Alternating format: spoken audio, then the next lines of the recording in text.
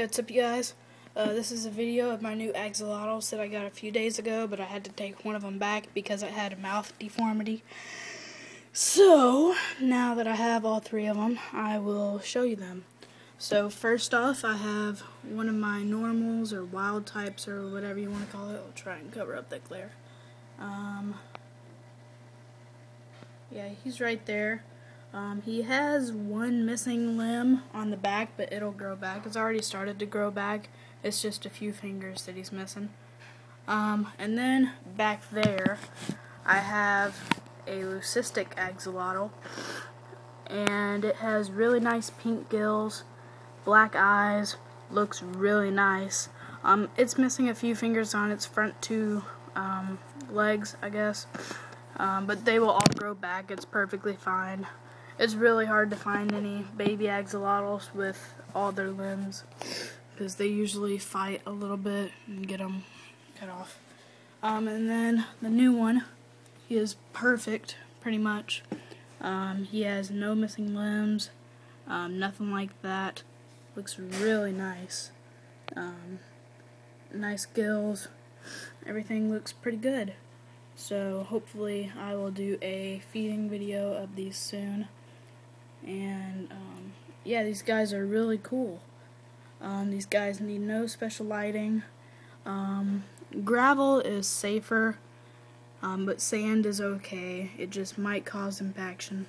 The only reason why I have sand is there is because I couldn't get it all out, because I did have sand in here. But it's perfectly fine for them as long as they don't ingest it.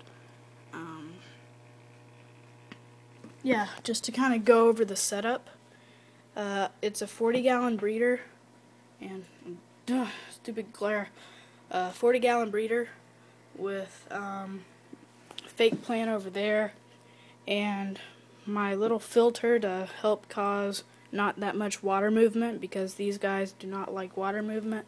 I have a pump back in the corner, back there, with foam around it, and that just kind of acts as a filter, I guess. And it pumps water up and over and out to that little waterfall,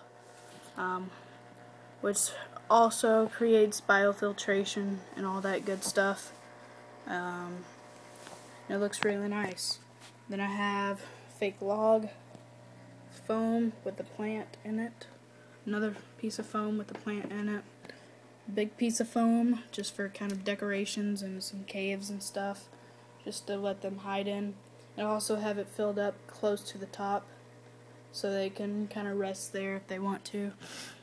And I will get some new plants. All of these plants started off good, but now they're starting to die. I do not know why, but I think it has to do with like the humidity and stuff. Everything else seems fine. These are just regular vines that you would buy at the pet store. Yeah, they're just kind of twisted around each other and just pretty much look kind of natural.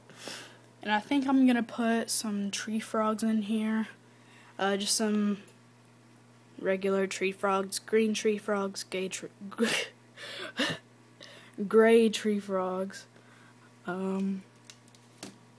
I'll be hearing about that in the comments.